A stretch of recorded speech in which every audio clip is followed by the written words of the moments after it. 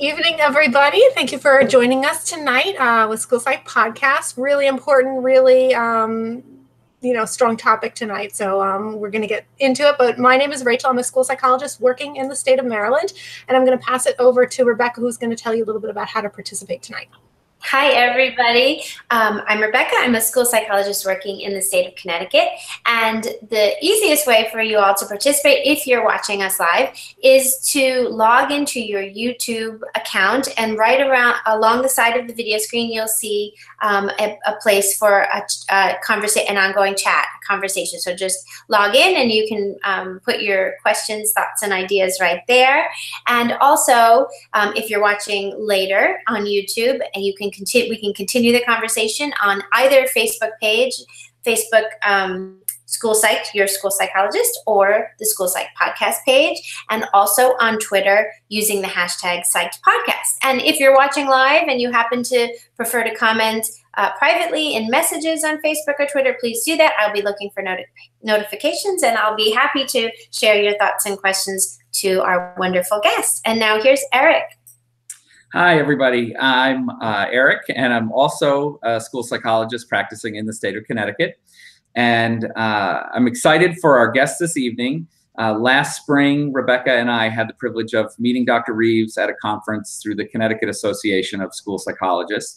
And we both were very excited about what she spoke to us about, and thrilled with the idea that she might participate in the podcast. So we're excited to have her this evening.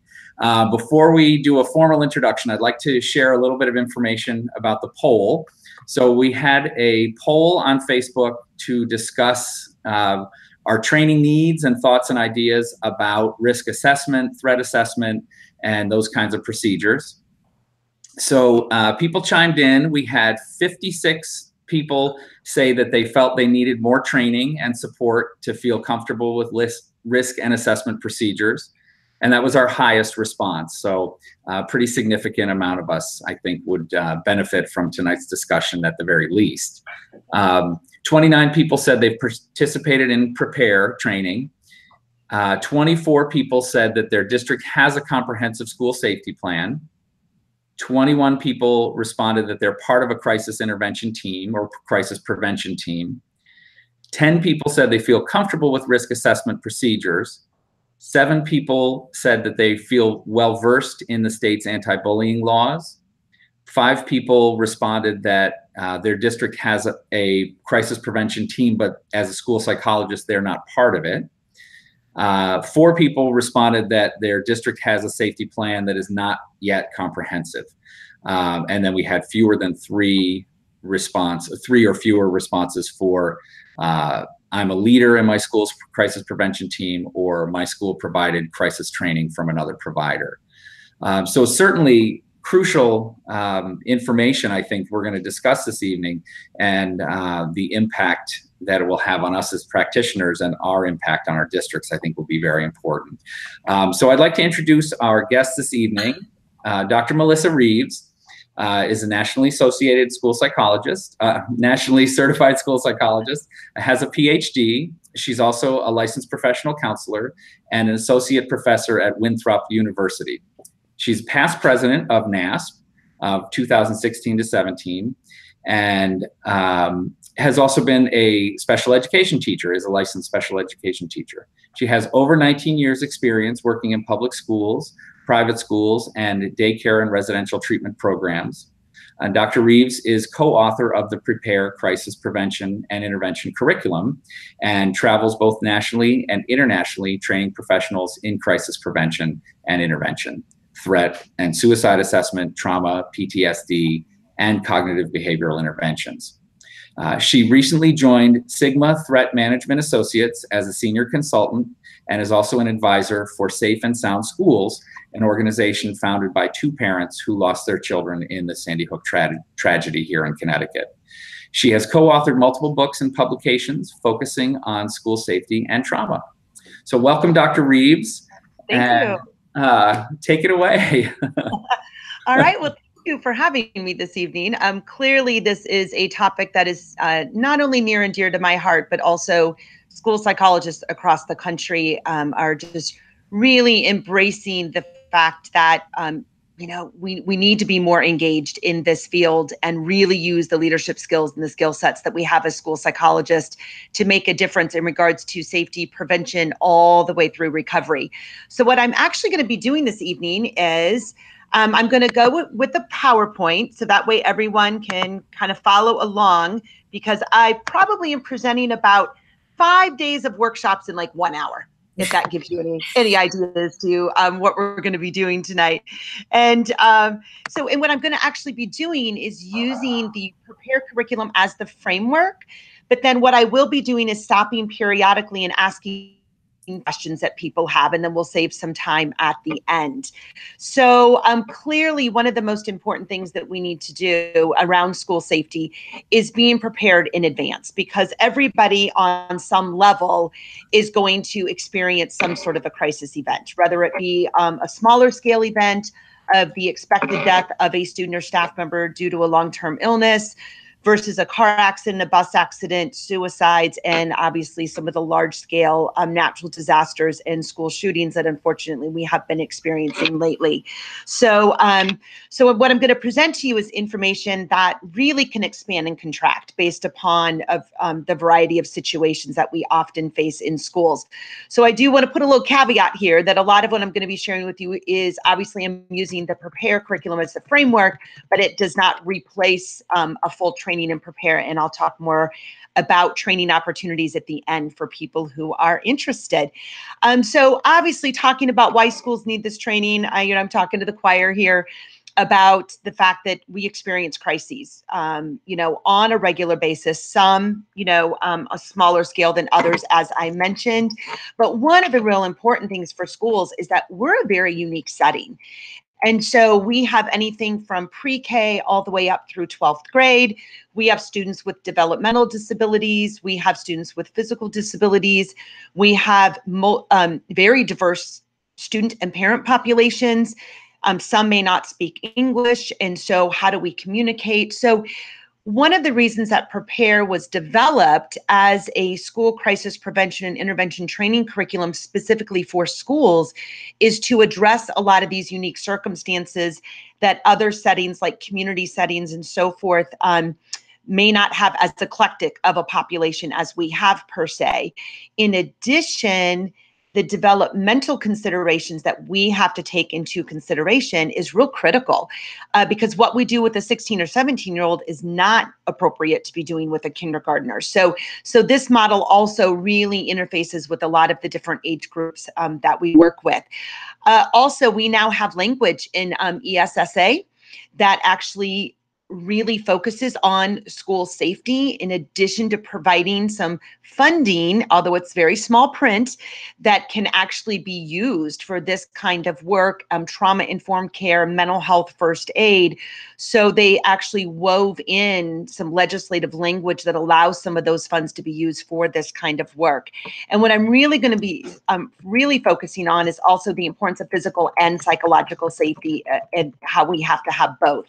So when we look at, for those of you that may not be as familiar with the Prepare curriculum, is that again, it is, research and evidence-based, developed by expert school psychologists in consultation with safety experts, flexible for a variety of the different educational settings that we work in, and addresses both the physical safety needs and the psychological safety needs that I will be talking about in a little bit. And what we really emphasize is, the importance of the multidisciplinary team approach, that we as school psychologists or an administrator or an SRO, we can't do all of this by ourselves. It really does take a team of people. So when we look at the sample current policy and law, how do we get people's attention to do this kind of work with when there's such competing demands for resources? A lot of it really does have to do with, quite honestly, it's legislation. And we have some legislation like in ESSA that talks about the importance of this work and being able to use those funds. We now have 33 states that actually require comprehensive school safety plans where it's specifically mentioned. Thank goodness now we finally have all 50 states that have some sort of bullying legislation. The challenge, though, that we face with the legislative initiatives, though, is that they can be very vague. So how states and districts interpret this legislation varies tremendously. And the depth for which people have put their plans together really varies tremendously. I mean, I've seen things as simple as just one page, and they're like, well, this is our crisis plan. And I'm like, that is not at all sufficient. So the legislation obviously drives a lot of these initiatives. And as we saw after the Parkland incident, lots more states have been passing legislation, but at the same time, it often doesn't come with the resources needed to really fund appropriately some of the legislation that's being passed. So we have to be real creative in how we utilize our resources and really work together. This is a really important document if you have not been exposed to this yet. It's free, it's downloadable, just Google the title of it. And it was put out by the U.S. Department of Education and really provides a guide for how to develop emergency operations plans. And they talk about the 5 mission areas. And so notice it goes from prevention all the way through recovery. So if you have a school crisis plan that only talks about what to do in an active shooter situation, that is insufficient. That is not at all a high quality emergency operations plan, or many schools just refer to it as a crisis plan. It really does start with our prevention programming and goes all the way through recovery and meeting the mental health needs. This particular document also addresses the incident command system, basically how we need to structure our crisis teams. I'll talk more about that in a little bit. But we really need to have a structure in place that interfaces with other first responders. So that way, when they show up on scene and they say, who's your incident commander, we know what they're talking about. Otherwise, what we have found in schools is if we don't know what we're doing and we don't have a good structure in place, other people come in and take over. And sometimes their approach and the practices that they use are not at all appropriate for our settings or the developmental age groups that we work with. In addition, what you see here is we have to be ready to respond on a variety of different levels. From a minimal response, which may only take just 1 or 2 people that spend an hour with a student who maybe is grieving the loss of someone that they really loved, and we stabilize them, they're able to move back to class. It may only take 1 or 2 persons. There then are those incidences that require more of a building level response to where really your whole team needs to be activated. And if there's mental health needs that need to be addressed, all of your mental health folks, it's kind of all hands on deck. Then there's those events at the district level where you have district level personnel who may need to come in and support the team. And then there's the regional level response, for example, natural disasters where the needs are really beyond what a school can provide. And therefore, we need to really have those collaborative relationships established in advance. The important thing with the levels of response is that there's harm in both under and over responding.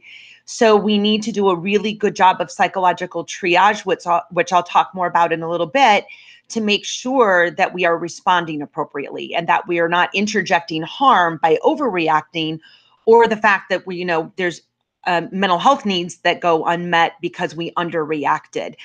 So it really is being ready to have all these different levels of responses. In addition, notice I said that like the district and the regional level team come in to support the school level team. Prepare really strongly emphasizes that each school should have a crisis team that is trained and ready to go, because you know your kids the best. You know your teachers the best, you know your families the best. Teams should never come in and replace a school team. And unfortunately, when we don't have the right systems in place and we don't have trained personnel to do this work, that's what ends up happening. And that's where we've actually seen harm interjected or needs go unmet. So when we take a look, I mentioned the incident command system, and we talk more about this in Prepare Workshop 1. But this is a structure similar to what other first responders use. And notice that it is hierarchical and there is a clear chain of command, which helps facilitate communication. The incident commander is typically the person that's overseeing the crisis response, whereas you have other individuals then assigned to really do the duties needed to make sure that students and staff are physically and psychologically safe. Something that The federal government, though, did not add in this model. If you look at this arrow, it's called the mental health officer. We added that within the Prepare curriculum because we need to make sure that the mental health needs are being met, not only of the students and staff and the families, but also of the crisis team members who are responding. And that's where the importance of care for the caregiver comes in. And then this model is designed to expand and contract also based upon demonstrated need. So when we talk about just kind of the conceptual framework of Prepare, we're really focusing on it begins with prevention and preparedness. The best thing we can do is be ready for an event by doing really good jobs of preparing and having teams and plans in place. But even better is to try to prevent these incidences from happening in the first place.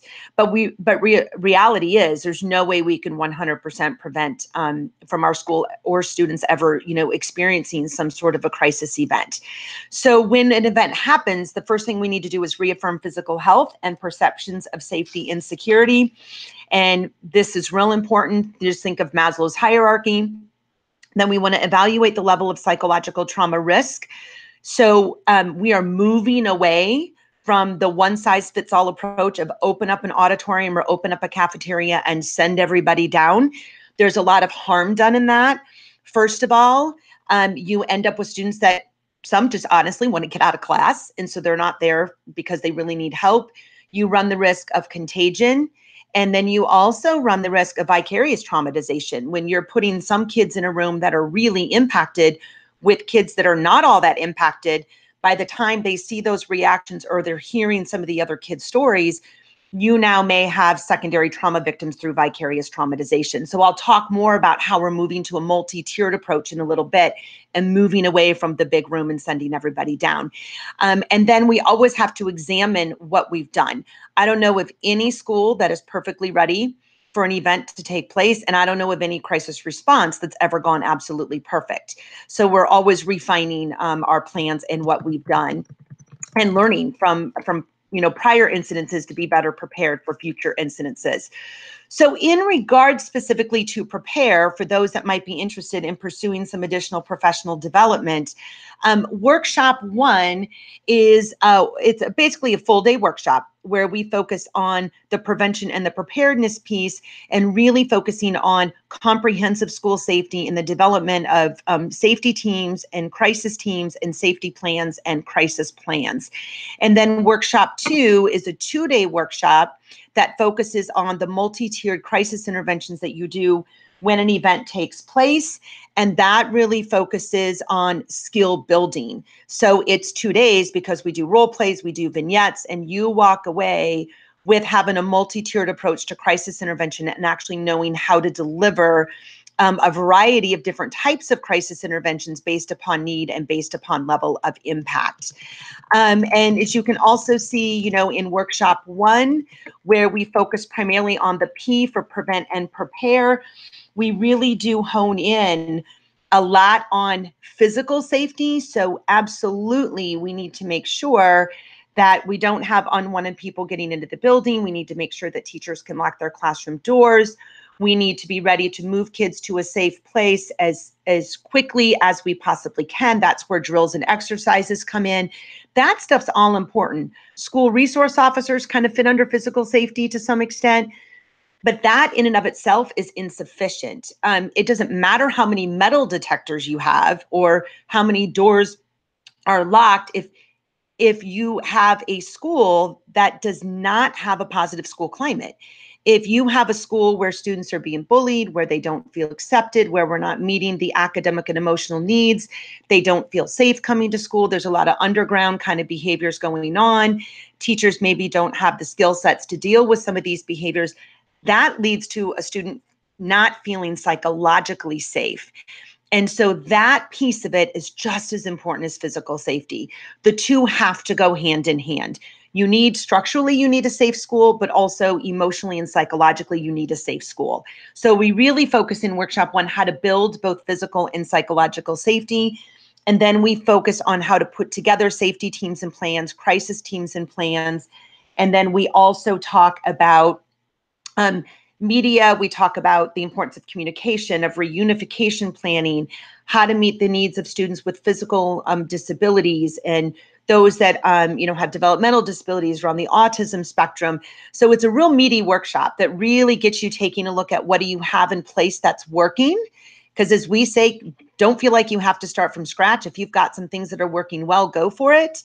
But at the same time, there's always things that need to be refined and enhanced. So workshop one really focuses on that. This is the other piece that really goes with the overall school climate that addresses psychological safety. What some schools are not aware of is that back in 2010, there was a Dear Colleague letter that was sent to every superintendent in the country that basically said, if you have an incident that falls under OCR guidelines, it is no longer enough just to consequence the perpetrator. They're going to be looking at what was the climate and culture like of the school.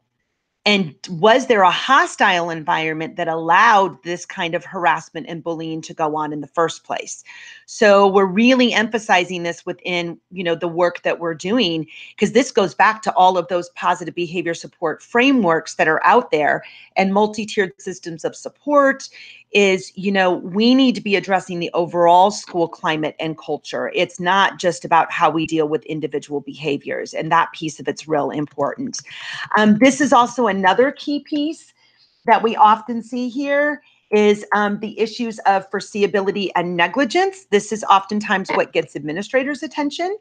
The bottom line is there are some states, particularly the state of Colorado, where there's been some legislation passed that have lessened government immunity for school districts.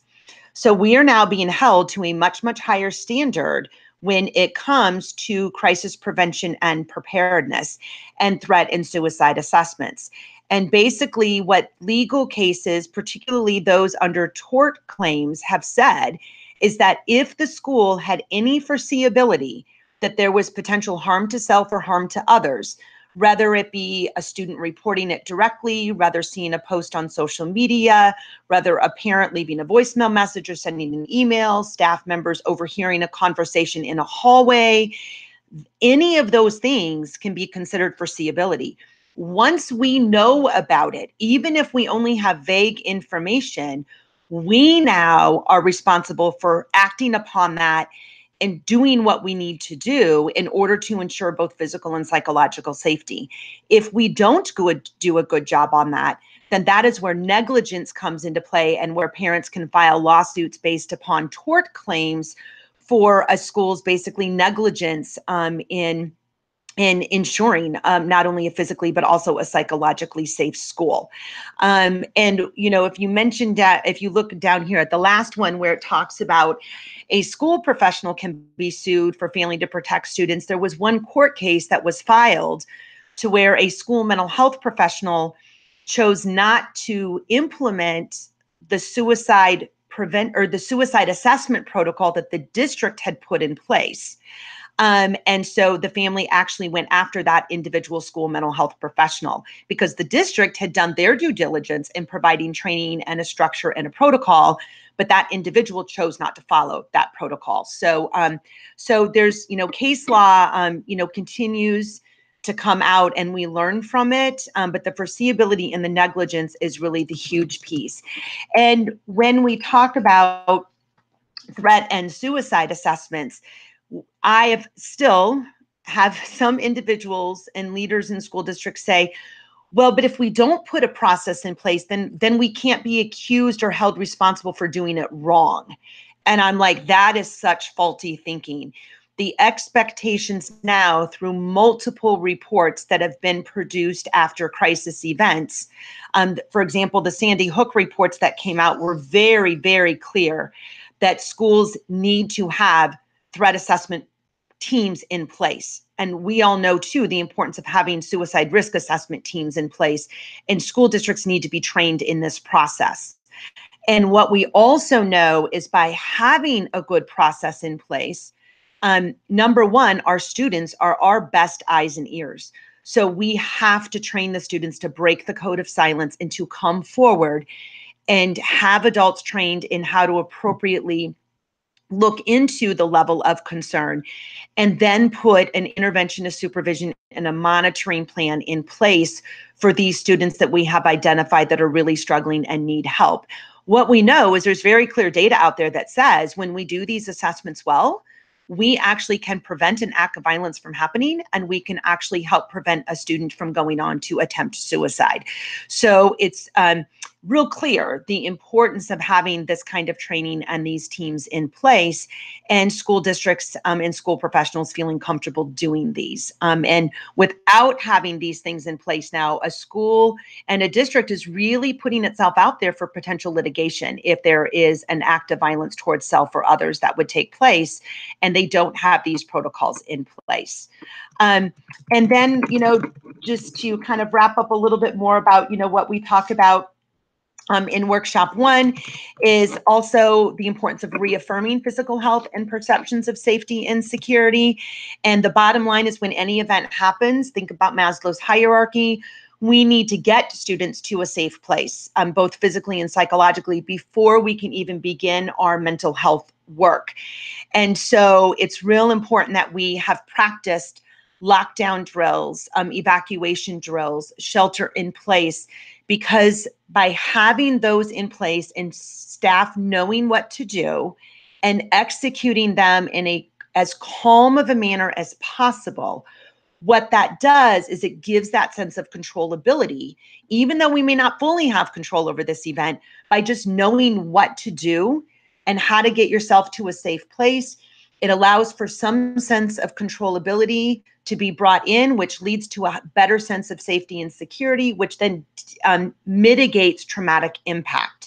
So this is really an important protective factor for trauma exposure, is having plans in place that everybody knows what to do and to get students to a safe place.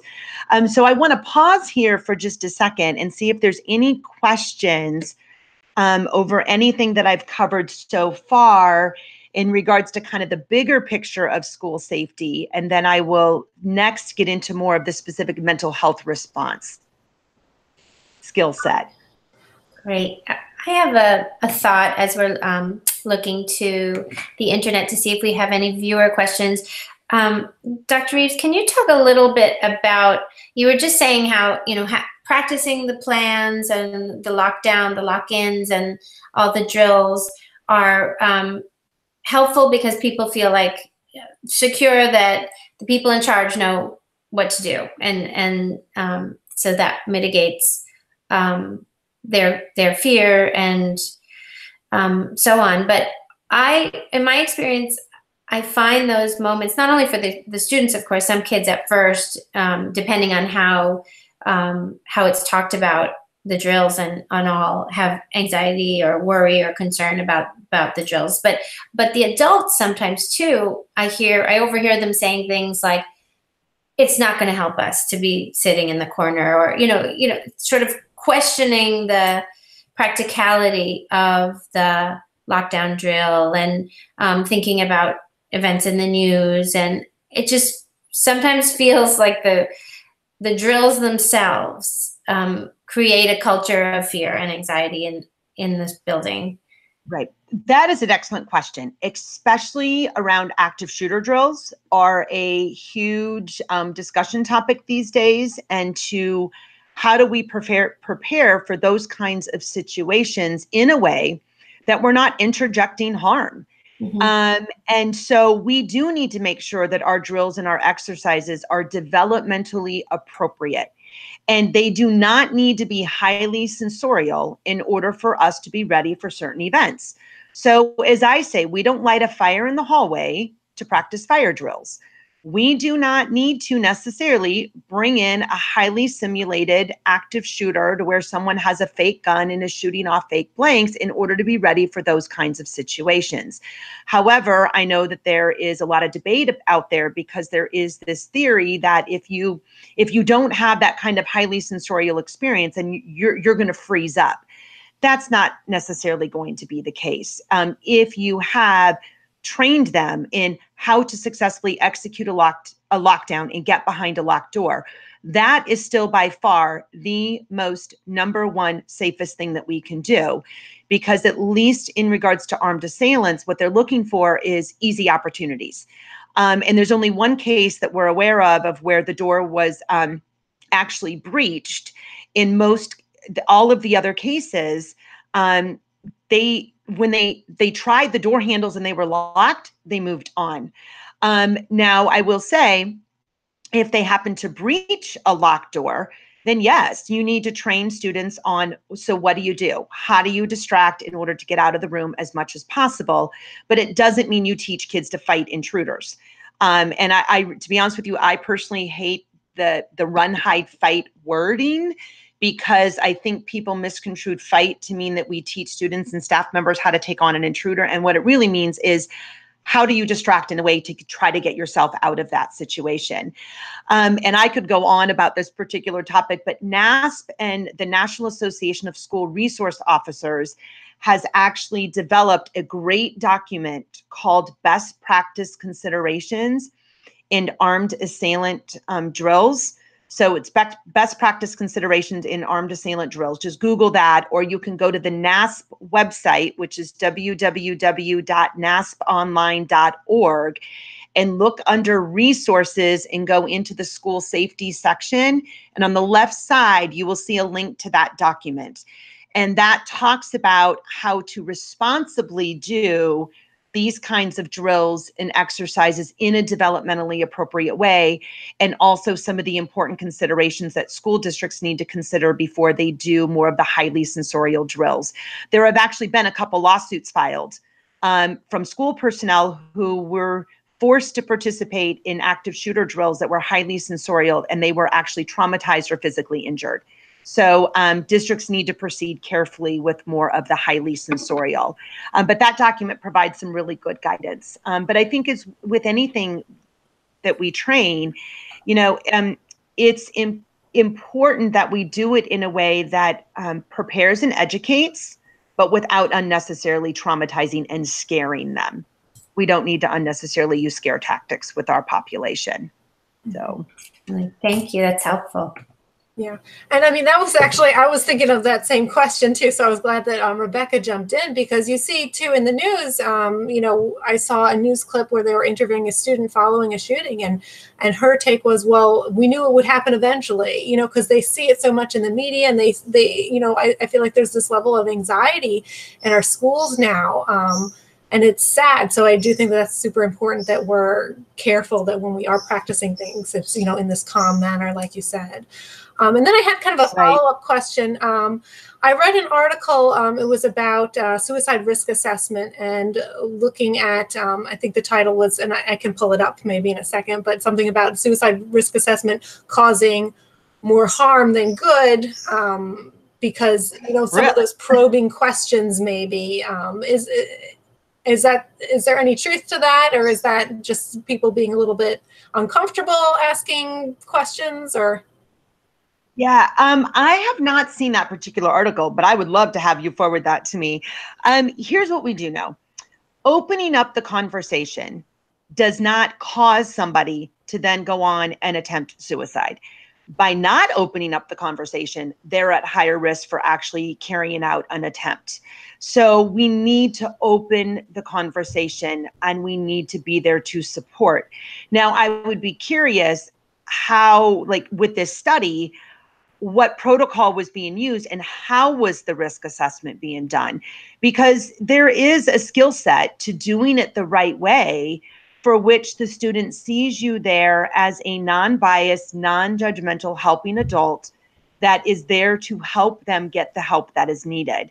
If you approach it in kind of this drilling fashion where you're just firing off questions, or, come on, would you really do something like this? You have a family that loves you, and kind of approaching it more from what could come across as a shameful approach, then yeah, that's not going to be very helpful to a student. So, but it's very clear, and it's been, and that is such a myth out there, that if you talk about it, they're more apt to do it. No, if you don't talk about it, they're more apt to do it. We have to open up the conversation and give them permission, not only to come forward for help, but also give them permission that if you see a friend, please come report. Please come get them help. Sure.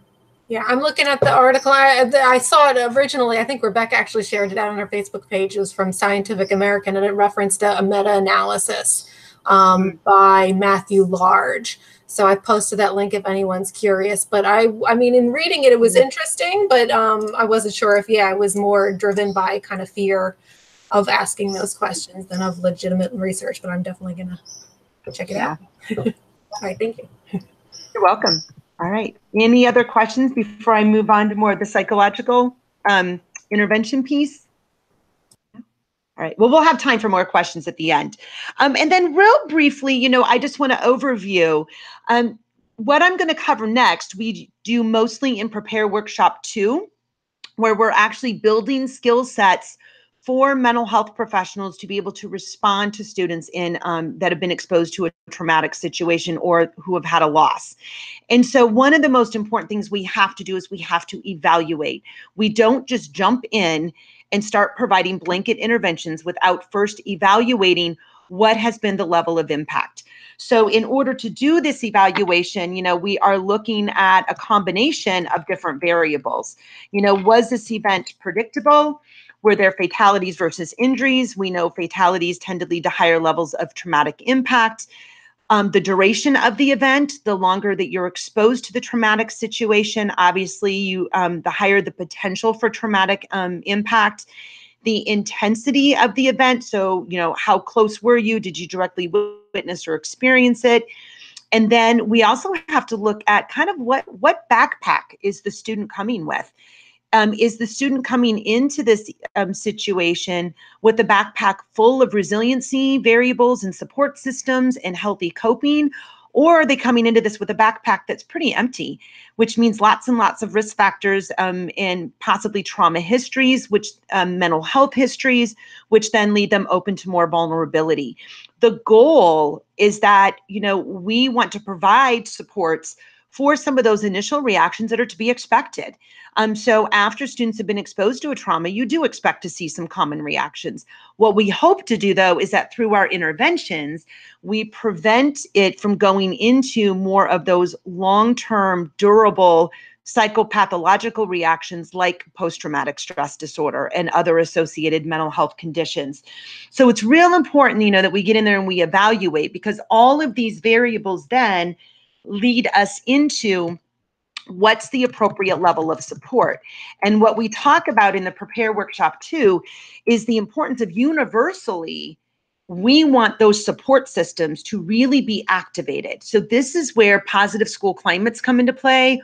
All the prevention programming comes in, because if we've built all of those things on the front end, those serve as protective factors. So they're less likely to have long-term traumatic reactions when they have these healthy support systems and these healthy school and family climates for which they're living. So at the universal level, we're always looking at how can we activate natural support systems. For some students, natural support systems are going to be enough. They may not need. We're stepping back and more facilitating those natural supports. But for those students who do need more, we have a whole category of interventions that we refer to as psychoed. And this is really empowering survivors, caregivers, and teachers that yes, even though you've been exposed to this type of crisis event, it doesn't have to define who you are for the rest of your life. And so through our interventions, we are educating them in regards to what they might experience. We don't ever want to tell a student, you will experience this kind of reaction, but it's more, this is what you might experience. These are common, these are more atypical, and these are when you really need to get help for yourself or get help for a friend. And then we teach some coping strategies. Schools, if they're already doing some things like mindfulness and some of those kinds of interventions, they fit right in here because you can really reinforce some of those skill sets that you have been teaching them in regards to emotional regulation skills, problem solving skills, social skills, all of those things you can weave into the various levels of intervention. And so under psychoed, it really is more about educating them about what to expect and providing them with some coping strategies. And we do this through informational documents, caregiver trainings, classroom meetings, and student psychoeducational groups. And I have slides in a little bit that go more called psychological interventions. And this is more what we call processing oriented. So these are for the students more impacted who really do need to process and essentially share their trauma narrative, share their stories. So this is a much more selected group of individuals, usually the direct emotional connection to the event, and we provide them either in a group or there is an individual process, ways for which they share a narrative, and then we work through that and provide coping strategies and supports.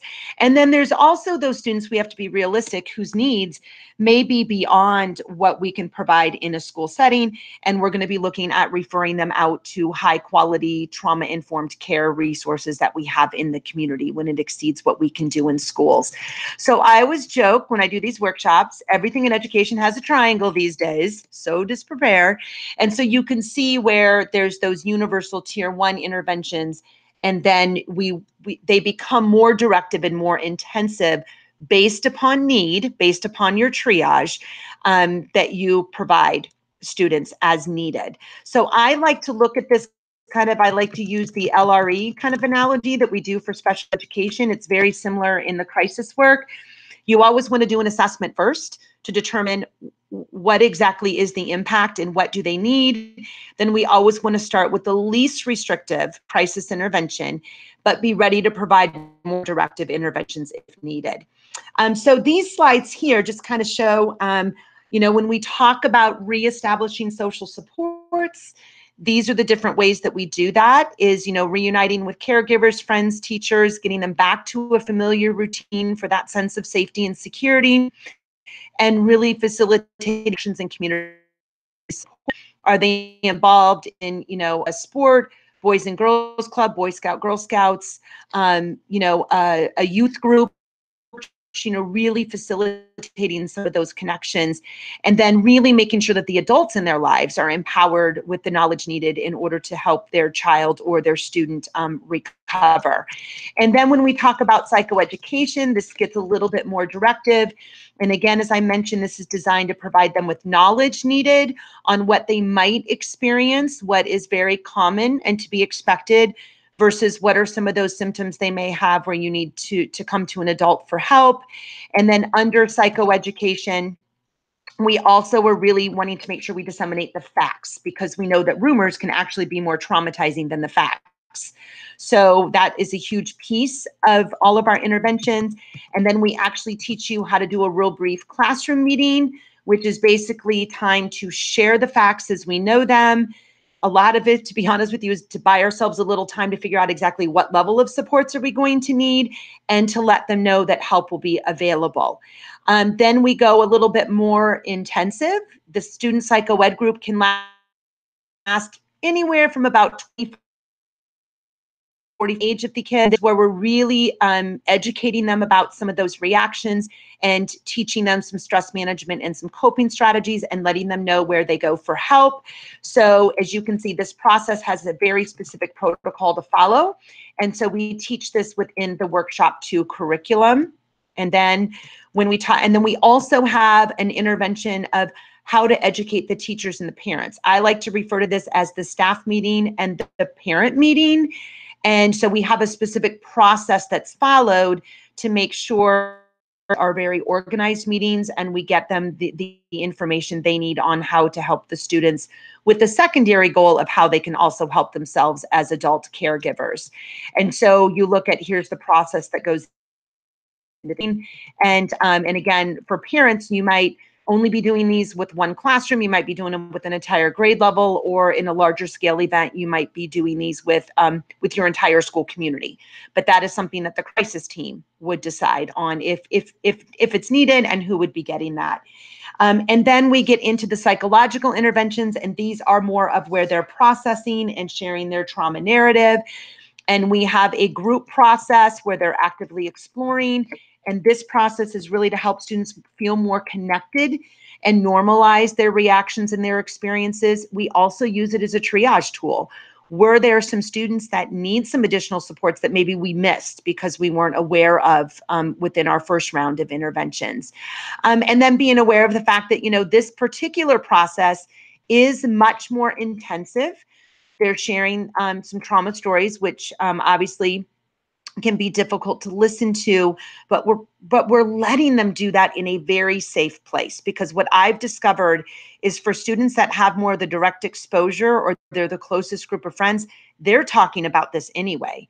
But a lot of times they're doing it in the hallways, or they're doing it, at home, in somebody's home where there's no adults around, and then they have all these emotions and potentially anxieties and fears that they don't know what to do. So this really provides them a safe place to be able to talk through what they've experienced.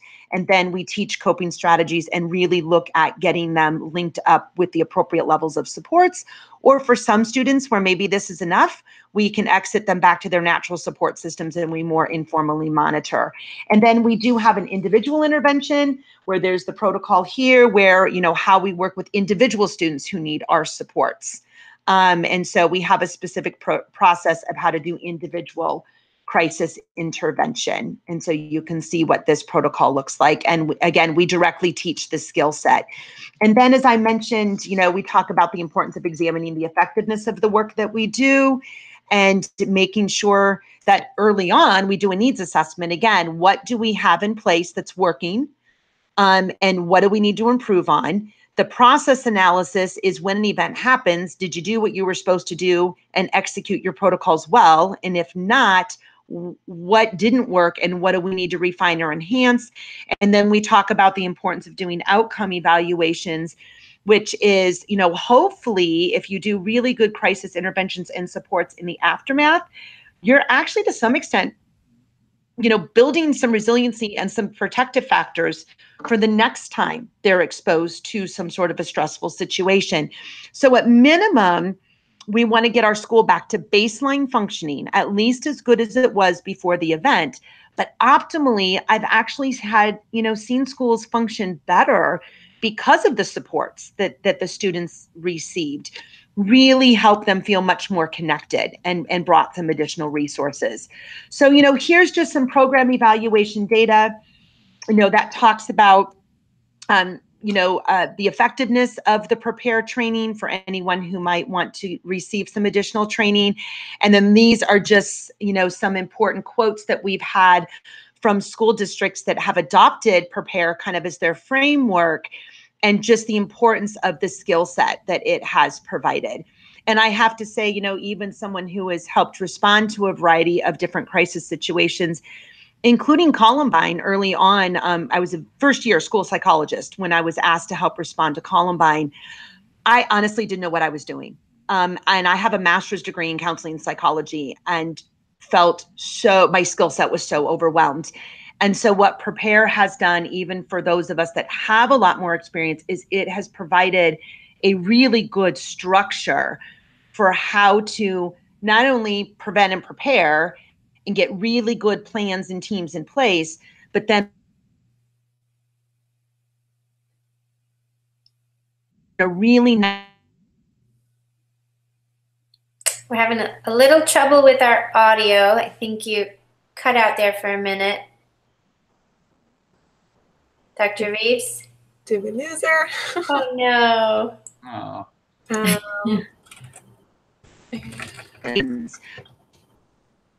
Oops.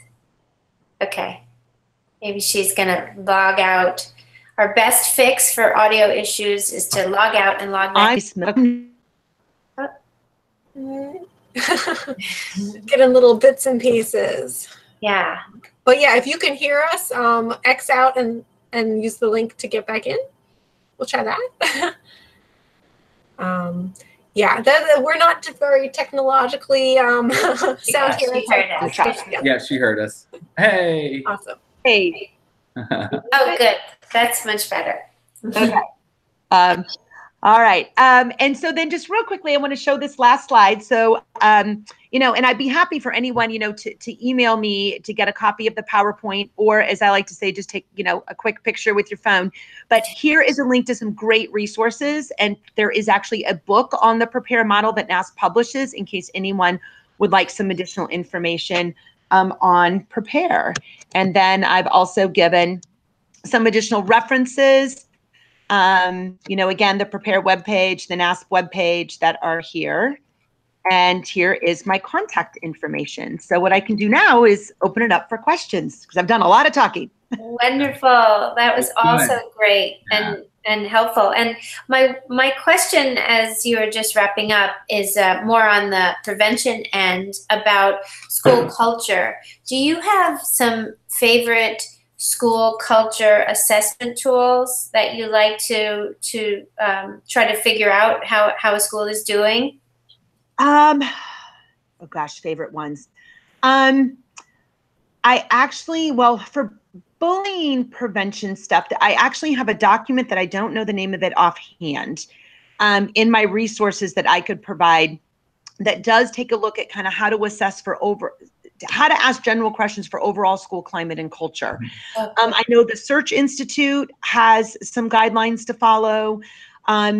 I don't have really a favorite one that I can list right off the top of my head because I'll be honest with you, every school is so different and so unique that you really kind of need to take a look at your setting and take a look at some resources that are out there and figure out which one is best going to meet your needs. But what's real important is whenever you assess school climate and culture, you need to get the perspectives of the students, the staff, and the parents, because it's amazing how they don't always line up. And also be asking about physical and psychological safety, and also to be asking about when they're on the bus, when they're walking, when they're at after school activities. It's more than just in the classroom and in the hallways. Great point. Thank you. Yeah, and I think the positive behavior supports a lot of that work also has some overall general measures that you can do. And I also know that school districts, if they have a research and evaluation kind of department, have actually developed their own, you know, school climate surveys, and then students actually do it through SurveyMonkey and, you know, those types of things. And they give the students 10 minutes in class period, and the teachers take them to the computer lab, or a lot of them have iPads and stuff now, or tablets, and they have them do it that way. Yeah. Yeah. And how would you do that, once a year or a couple times a year? What do you think? I found a lot of that depends on resources, to be honest with you. The beauty, if you do it in the fall and in the spring, is you can measure growth primarily with the same population of students you have.